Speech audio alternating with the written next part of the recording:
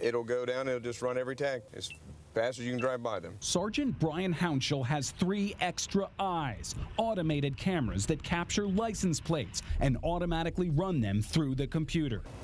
Anytime that little beep, it's actually reading a plate. It's called license plate recognition, or LPR. If there's a stolen vehicle in this parking lot, the system will find it. Medium alert. A single officer can check as many as 4,000 license plates in an 8-hour shift. Within the past 4 or 5 minutes that we've been operating the vehicle, we have read 62 license plates. But here's where it gets really interesting. The scans from dozens of cruisers like this are also saved indefinitely. A photo of the plate, a snapshot of the car, the GPS location, time and date for every car the system sees. All of that information is then sent back to a law enforcement investigative database where we can search retroactively for vehicles that possibly were involved in crime or involved in crime in the future. Cincinnati Police IT expert Heather Witten oversees the nation's only 3-state LPR database. It's a total of 54 agencies in a 12-county region: Ohio, Kentucky, and Indiana. It's called SOSINK, the Southern Ohio, Southern Indiana, Northern Kentucky LPR database. How many plates has it captured so far? 11.5 million as of this morning. 11.5 million. Your car is probably in here, and more than once. When you drive by it, it catches your license plate. It's that simple. Warren County investigators ran my plate through the system and found a snapshot of my car on Columbia Parkway from the night before. In the event that you're either a suspect or a victim in a crime, for example, we can go back and kind of retrace some steps, but that's the only time the information's used. For more than 100 years, the fingerprint has been used for identification, but really became a powerful investigative tool with the development of AFIS, the Electronic Central Database for searching fingerprint records. Then came DNA and CODIS, the Central Electronic Database for searching DNA records. To have these on file, you would have already had to have contact with law enforcement. That's where SOSINK is different, and it's really Minority Report, because a suspect's license plate can be searched even weeks before he knew he was going to commit the crime. When we captured that plate, the officer in the field didn't receive an alert because that vehicle wasn't involved in crime, but that night that individual went and robbed a UDF. And now we knew that they were in the area that same day. Just like here, we could be driving through this parking lot capturing these tags. 2 hours later, it could be a home invasion robbery. And you've taken a picture of the tag not even knowing that something was going to happen here. This kind of time travel isn't just theory. People are now behind bars because of it.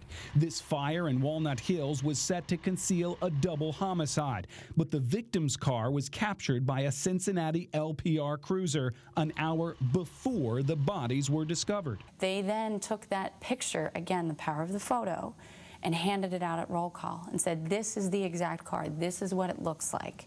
And they canvassed the area and within a few hours located the vehicle. The murderer was found, arrested, and convicted. It saved our investigators time and effort. Ultimately, it saves the city money because we're not out chasing false leads. If you have a name that came up in relation to a homicide and your LPR data can confirm that, yes, that person's vehicle was in that area, it makes that guy a stronger suspect. Warren County caught a serial burglar with the help of LPR. Police say Ryan Bowman stole an engagement ring from this jewelry store. We developed a suspect off of a fingerprint hit at a crime scene. Once we got that, we found out his vehicle. We ran his vehicle through the license plate reader system. The suspect's plate had been captured 15 times by 7 different tri-state police departments. With a click of the mouse, detectives got the photos, a map, and satellite view showing exactly where his car was when the plates were captured. And in the areas that we got on the license plate hits were pawn shops and gold shops. We checked those shops, found items that had been pawned. Bowman was convicted on multiple burglaries, and the stolen items were returned to the victims. It captures a photo of the car, and sometimes the photo is so good that you can even see the driver in the vehicle. To have this data, GPS coordinates and photos of a suspect in a vehicle in the area of a crime scene is crucial. But this technology can also be used to confirm an alibi, allowing investigators to quickly move on to the real killer. You can't say, why did you run my plate? Well, I didn't. The camera ran every plate that it could possibly see, and yours was included. So there is no There's no discrimination, there's no profiling. Cincinnati paid for its LPR cruisers, but most of the 75-plus systems in the tri-state as of next month are funded by Homeland Security, and federal grants fund Witten's database. Created by a public IT employee, the 11.5 million record database is now the national model. You were hired to fix printers and update software? I mean, I was hired for help desk, yes.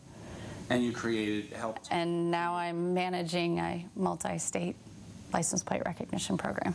It is kind of spooky knowing there's a database tracking your car, but it's not unlike surveillance cameras or even credit card records. This is yet another digital footprint, one investigators can later use to find missing people or hunt down a killer. There's no flag, there's no alert, there's nothing to point anyone to it unless either you become a victim of crime or you commit a crime.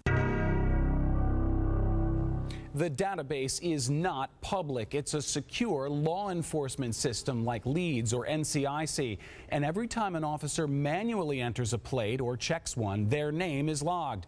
Most important, the 54 tri-state departments involved do not use the system for traffic enforcement or revenue generation.